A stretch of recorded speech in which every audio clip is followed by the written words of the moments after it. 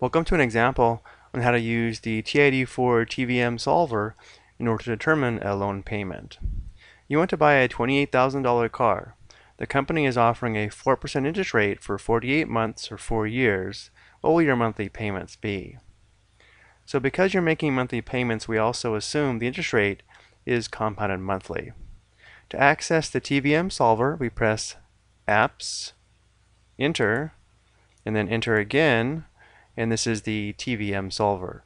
We'll enter all the values here except for the payment amount, which we'll come back and solve for.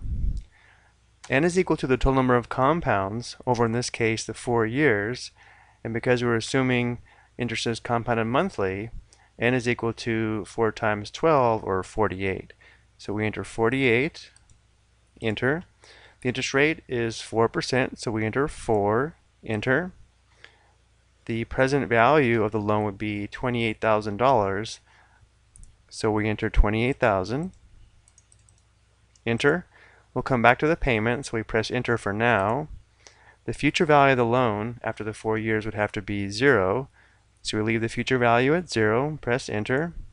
Next we have payments per year. Because you're paying monthly, this would be 12, and the compounds per year is also 12 because we're assuming the interest is compounded monthly.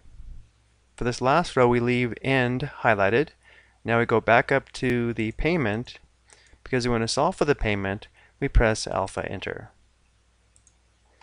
Notice how it's negative because this means you have to pay $632.21 each month in order to purchase this car.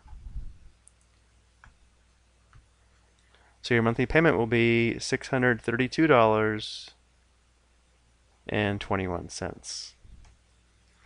I hope you found this helpful.